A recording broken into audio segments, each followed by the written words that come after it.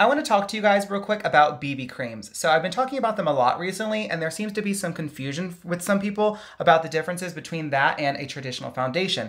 So with a traditional foundation, the main purpose of why we use this is to essentially create a blank canvas, or like a mask, if you will, so that we can really conceal our blemishes or imperfections and just give our face a nice blank canvas to work with when we're applying a full face of makeup.